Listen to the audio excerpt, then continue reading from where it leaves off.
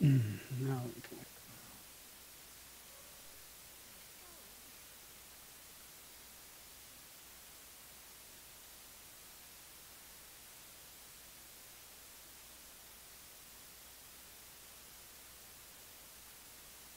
And we are back.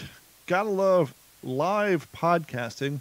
And the interesting thing is, I said, hey guys, if something happens, it's because my power went out. Now, for those you seeing the live feed I did from my phone, it takes two computers to get this bad boy up and off the ground.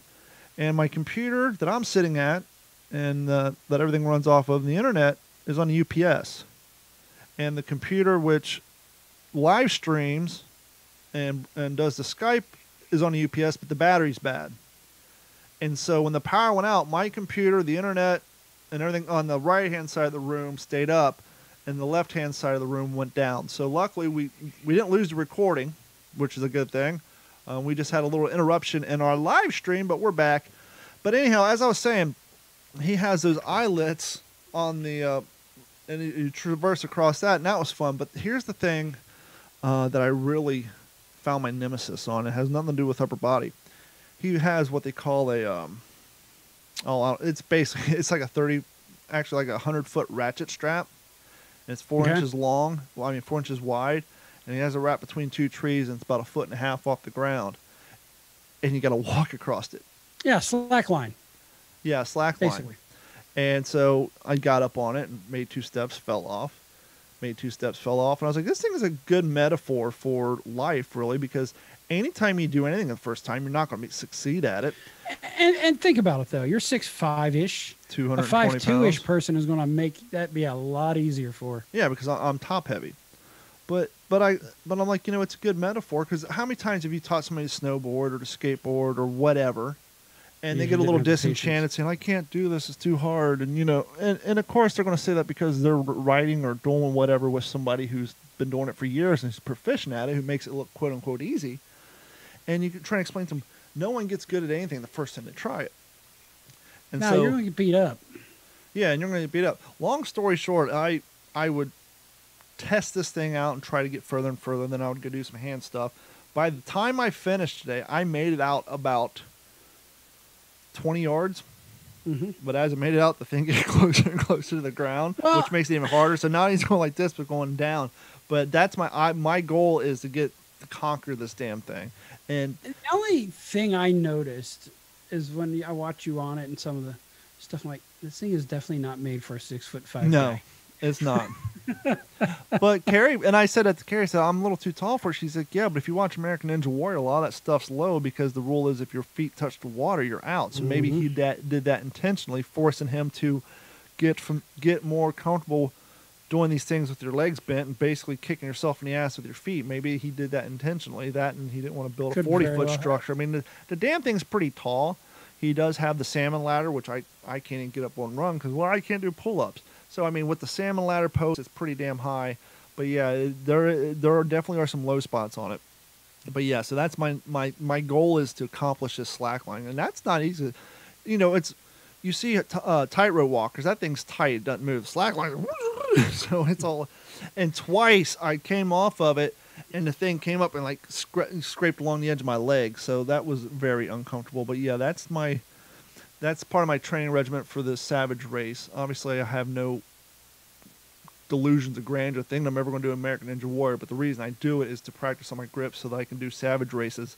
And because you and your wife got me watching goddamn the world's hardest race, the world's most dangerous race, the world's most impossible race.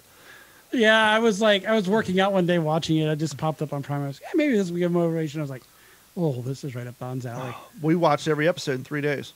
I'm done with it already. No, I just watch it only when I'm working out. And I came home the next day and Carrie's like, I was Googling adventure races. I was like, well, I was thinking about doing that too. They have one from Miami to Key West. The only problem I see is the money that it's going to take to get bikes and everything else. Well, this one, they rent kayaks and bikes. Okay. This is an amateur hour one. But when it comes to that sort of thing, these guys are pros and they get sponsorships and all that. And that's kind of what I told her. I was like, we need to find one that's like a year out. And we got to do Savage races and Spartan races and get ourselves more condition for this thing. And if you're going to rent one, you're going to have to find one with a frame for your size. Mm-hmm. That'll be interesting. And I'm gonna have to borrow kayaks in the training season because it's you ride like 30 miles and there's a kayak and then you got to run. So I was wondering if this was going to put another bug in your guys' ear. Yeah, it definitely did. And actually it was funny because I ordered this virtual race medal a few weeks back. It's a Starbucks cup, and I got it in the mail. I was like, Carrie was upset that the last 5K she ran, it kind of gave her a generic medal. It just said elite event. It doesn't really have a logo on it. I was like, I'm going to give this to her if she earns it. So I just sprung on her. I said, you're running a 5K tonight. She's like, huh? I said, you're not running for time. You're just running for distance. And she's like, no. I said, I got a surprise for you, but you can't see it, know what it is until you run it. So lo and behold, she went out and did actually 5K is 3.2. She actually went out and did 3.5. So she did 3.5 miles, and she got her. Here, I'll show it to you right here. What kind of surprise was she thinking it was? She thought it was like a coffee mug or something like that. Oh, okay. And she's like, I know it's going to be for you if it says your name on it. I was like, it doesn't. And it says, we'll run for coffee. There you go. That's actually pretty cool. Yeah, it dubs as a coaster, has cork on the back. Now, is that actually green? Because when you show it to it, our logo's right over it. Yeah, it's green. It's green on the front like Starbucks, but then it says it's blue and has the virtual racing logo on the back. And so she was very excited to have that. So now she has 3 medals. I've done, before COVID, I kind of went into the virtual race thing. The only virtual race I've actually done was the military virtual race where I did 50 miles in 1 month. And that was a memorial for the Vietnam vets. And so that's why I did that one, and that was cool. That was the only virtual race I ever did. And I actually did it. I got the thing in the mail. I knew what it was. I didn't open it. I left it in my garage, and until Strava said I hit mile 50, and then I opened it up. And that was the month I got down to 207 pounds, and then slowly came right back up to 218. But yeah. But anyhow, we'll get back to the news now that we're back up and going. Oh my God, son of a bitch. Well, we're going to have to go back to the old trick of downloading the video and recording the audio because I forgot to hit record on this bad boy. So I'm going to have to edit in that whole conversation we've had since we've been back on. But that's all right. So we're going to go ahead and get started on the news. News and shit. News and shit. Now here's Gordon with some news and shit. Joining us now from the Digital 410 West News Desk in Las Vegas, Nevada, Gordon Abernathy. Hey, Gordon, what's going on tonight? Well, we were talking about Cobra Kai. Mm-hmm. And the karate. Mm-hmm. And the wax on, wax off. And the watch the windows. Well, hold on, time out. Your buddy TJ Bowen said, I lucked out. My wife signed up for one of those races, but with COVID, it shut it down. What race did she sign up for, TJ? Because my second Savage race was closed down by COVID. So they gave me a rain check, and it's going to be in February again, which was, November. Yeah, it's going to be in November. My first one I did was in November, and then I was going to do, my whole goal was to try to do 2 in 1 season. So I signed up for the one at the end of February, beginning of March, and that's when COVID hit. And so they canceled that one, and I got a free one coming up. Well, not free, but I collect my rain check in November. So instead of having 2 in Florida this season, now they're only going to have 1. But, it'd be interesting to see. Did it very sweet of you. Maybe now she won't expect a minimum of coffee mug from you. Actually, you laughed. When I did my Thanksgiving 5K, I was 5th place in my age group, and I won a pretty sweet mug from that. Because when you do these elite events, everybody gets a medal if you finish. You can call it a participation medal if you want, because everybody's out there running for the time anyhow. But if you get top 5 in your age group, you get either a glass mug or, in this case, a ceramic mug. So I do have 2 mugs. I think my second or third 5K, I got 4th place in my age group, and then on the turkey Thanksgiving one, I got 5th place. And actually, Carrie's first 5K, she got 4th place in her age group, so she did win a mug on her first one. And then, but that's the one where she got the generic medal. So now she has a Thanksgiving medal and those 2 cool medals as well. But anyhow, back to the news. All right, back to the news. So we were talking again about the Cobra Kai and this and that. Well, what's interesting is a Carson City boy He's 14 years old, is now the owner of a martial arts studio. How does that happen? Imagine being in middle school and being an owner of a martial arts studio. Did his dad die or something? Well, actually, a retiring owner of this Carson City Martial Arts Studio Academy is handing over the keys of one of his students, who happens to be 14 years old. That's a great business decision. Well, I'm sure there was a lot of talk with the parents in the background and this and that. Yeah, but it doesn't mean his parents know the first fucking thing about running a business. That's why so many businesses run to the ground. They do. Yeah, maybe they do. Don't know. So the Nevada appeal reported Saturday that Sean Goodner, the longtime operator of the No Limits Martial Arts Academy, I'm sorry I can't talk, is giving his business to Maddox Sweet. That's a pretty badass name, actually. Sweet, who is a student at the Carson High School, will be running the school with the help from his mother. Sweet is already teaching children at the Martial Arts Academy. In addition, the current instructing staff is actually staying on. And Goodner said the team proved his expertise and earned the right to inherit the school. There are still good people out there. Isn't that awesome? That's absolutely. That is insane. So a couple weeks ago, I had a story about a hooker who absconded with like $90K of some dude's money, right? Yep. Well, yeah, and from Vegas, a woman is arrested for stealing nearly $1 million in items from a poker player. You must send me $1 million. Go ahead. That was a bad Austin Powers reference. Yeah. They'll look at like $1 million. I can cut you a check for that right now. I wish. Yeah, right? A woman is accused of stealing $1 million in items from a professional poker player in Las Vegas. Svetlana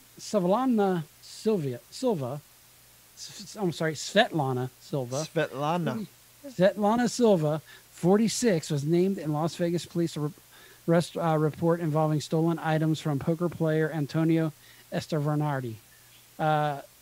Silva, who was arrested August 22nd on residential burglary and stolen property charges after this gentleman and his father reported the items missing from their home.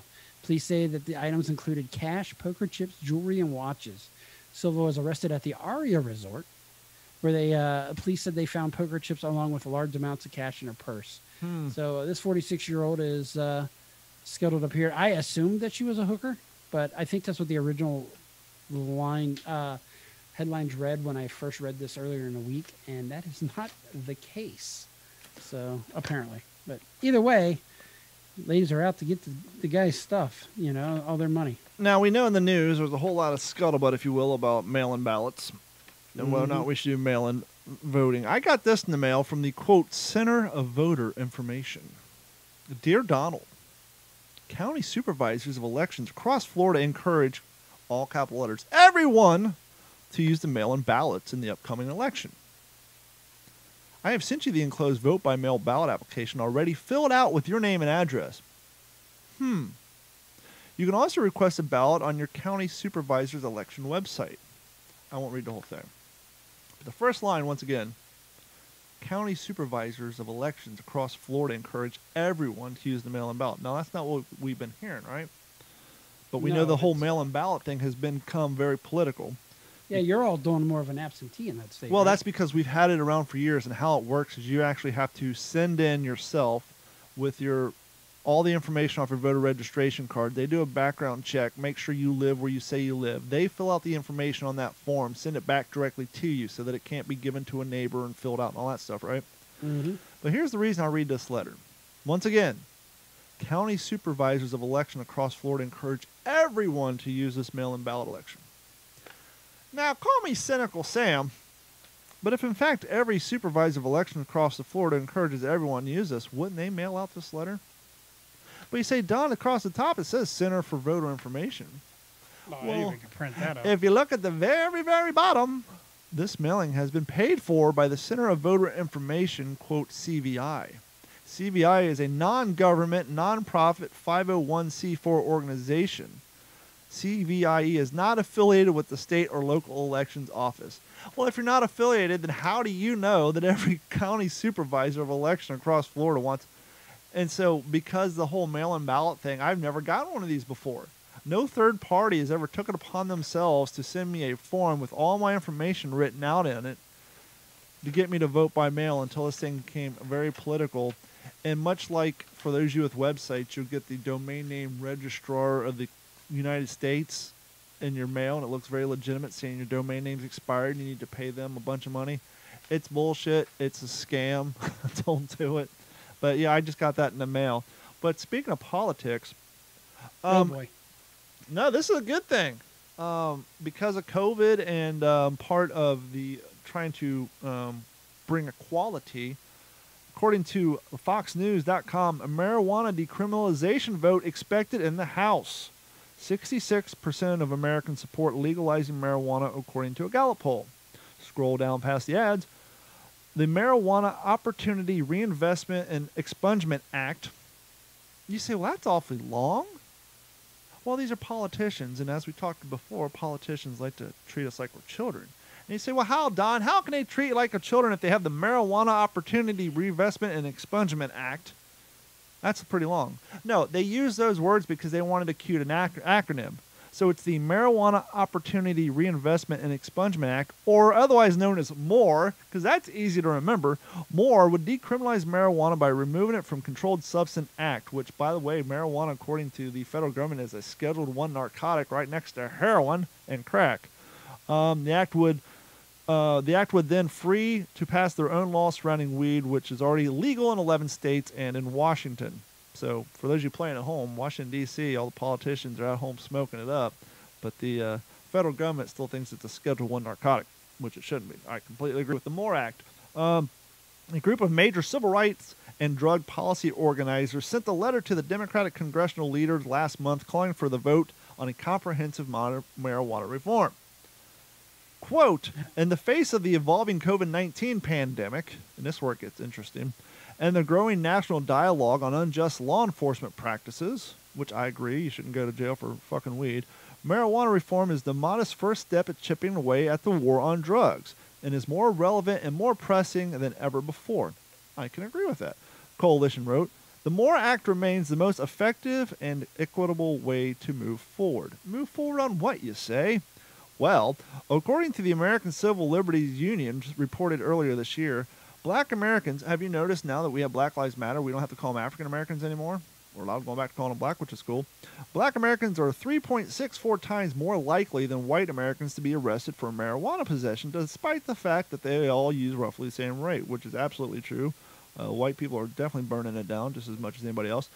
If you don't believe me, go run around your neighborhood. Every third street, you'll smell it. Actually, somebody was burning one down in the parking lot of my shop 2 days ago. I was walking back over to the 7-Eleven and smelled. Legalized marijuana could also be a windfall for states and cities that have their sales tax revenues plunged during the COVID-19 pandemic, which is also true. For instance, Colorado, yada, yada, yada. We don't care about that. Neither the Chamber of Commerce has ever passed a marijuana decriminalization bill. It has a good chance of getting through the House, where Democrats have a majority of and some Republicans have voiced their support, but it will then have a much tougher time getting through the Senate due to the Senate Majority Leader Mitch McConnell. Yada, yada, yada. So that could be turned into a good thing. Yeah, can I put on my tinfoil hat? Absolutely. Well, how do you keep a society that has got a lot of unrest and a lot of unemployment? How do you keep them calm? Tell them to fucking burn one down, man. Make it, get the food coming, right? Got the food coming.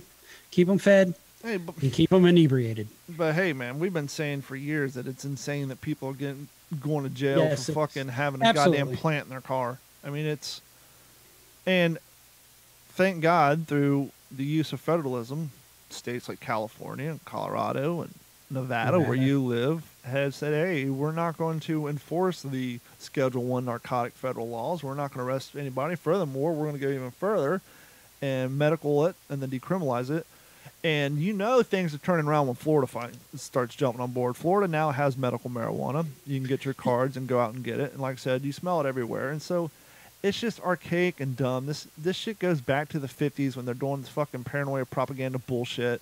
But the interesting thing about it is because it's federally illegal, it is a cash business. Banks will not touch that money. Well, I heard originally they wouldn't because the FDIC threatened to pull their insurance. And so what happened, at least, and I may be wrong on this, but when I was watching a show about it, the main, they're having a problem with all these guys who own these stores. They're like stashing cash all over town because they don't know where the fuck to put it. Yeah, like the world's richest drug dealer. Yeah, so their friends all have like stacks and stacks of cash in their house, and then finally like 4 or 5 of these guys got together. So let's start our own fucking bank. Yeah, like a co-op bank. And so they were going to do that, and then the other banks said, well, wait a minute. And so I think at that point, when they threatened to actually start their own bank that might actually start chipping away at some of these other banks' profits, I think they finally started to allow them to do so. I may be wrong, but last I heard that they finally got scared and said, okay, you guys can do it. I think it's state to state at this point. But hey, real quick, something we need to focus on more in these times is U.S. Marshals said they found 39. Yes. Listen to the number again. 39 missing children in Georgia during a 2-week operation.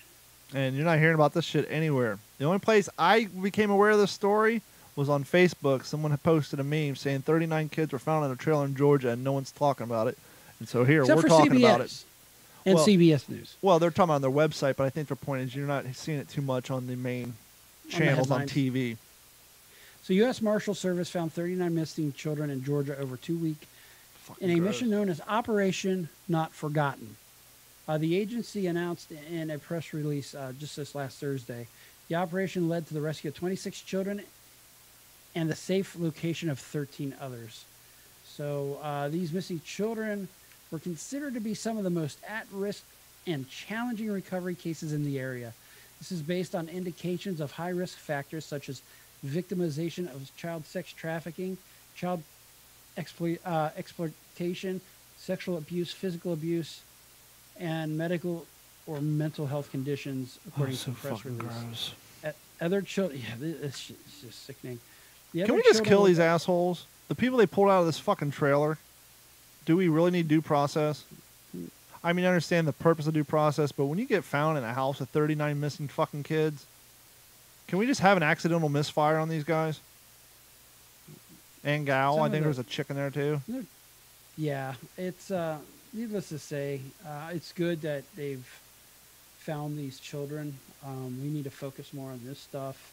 Not to sound like I'm backing up what happened up in Wisconsin, but when a couple of these guys who were from this planet, bad people that could fall right in line with this. Yeah, we didn't want to get into it on this show, but for you guys, OG5, or you want to join, we did probably a good 40 minutes on the shooting in Wisconsin and the video breakdown. And on that note, CNN, a person was shot and killed in downtown Portland Saturday night after the evening of violent clashes between Trump supporters and protesters denouncing police brutality. Let's stop it right there. Which side? Which was the victim? What victim? Well, what side was the victim on? Well, because we're fair and balanced here, I'm reading from CNN. And so you notice they said Trump supporters versus protesters of denouncing police brutality. They didn't call them Antifa, heaven forbid. Police have not released details about the victim, who they said was shot in the chest around 8:46. Should have been wearing a plate carrier. Saturday near Southwest 3rd Avenue and Southwest Alder Street. Previously, police said the shooting was near Southeast and 3rd Avenue. Authorities also have not provided any suspect information and are asking anyone witnessing the incident, which I'm sure there's 38 videos of it on YouTube already, who has firsthand video of the shooting to contact investigators. Justin Dunlop, who witnessed the shooting and captured some of it on his Facebook live stream, said he didn't hear much that led up to it, i.e. he didn't hear the confrontation that led up to it. I heard 3 seconds of yelling and I saw a guy spray a bear mace, Dunlop told CNN. The victim sprayed bear mace and launched it right into the other guy. CNN has not confirmed if the victim is the person who sprayed the mace. For more than 90 consecutive nights, protesters, yada, yada, yada. The man who was killed in Portland on Saturday was wearing a hat with the insignia of the Patriot Prayer, a far-right group based in Portland that has clashed with protesters in the past, said New York Times reporter Mike Baker. Earlier Saturday night, police tweeted that there had been, quote, some instance of violence between demonstrators and counter-protesters when a political rally caravan through downtown Portland. Long story short, like six, 12, well, a bunch of trucks with Trump flags and Trump supporters went driving through Portland, and one of them ended up getting shot. So basically, someone got shot for running his mouth and supporting Trump. So that's always fun. It's getting crazy, man. Got to be careful. Things are going to get even worse. And Gordon and I said this on the OG5 podcast, talking about that shit in Wisconsin. We said, Antifa's using this as a perfect reason to start arming themselves, and they go out through these protests. It's going to get nutty. Go ahead with your next story, Gordon. And you lost your audio. Yep, your audio's dropped out. I can't hear you. Hello, your audio's dropped out. Anyhow, that's going to wrap it up. Gordon's audio's dropped out. I have no idea what happened. That's weird. This is going to wrap it up for this episode of the What's in Your Head podcast. I did hear him say very lightly he has no other stories, right? No more stories. Yeah, I have you cranked. I can barely hear you. You have no more stories. But that's going to wrap it up for this episode of the What's in Your Head podcast. I did make another change to the page. If you go there and click on the social page, you'll have links to Gordon's Twitter page, links to Gordon's Facebook account, as well as all mine, including my TikTok. Thank you guys so much. And head on over to D-Fourten and download the show. You can also download it on Google Podcast, Apple Podcast, Stitcher, Spotify, and any place fine podcasts are found. We will talk to you all next week. And remember, if you don't get out of your comfort zone, you'll never get out of bed. So thank you guys so much, and we will see you next week.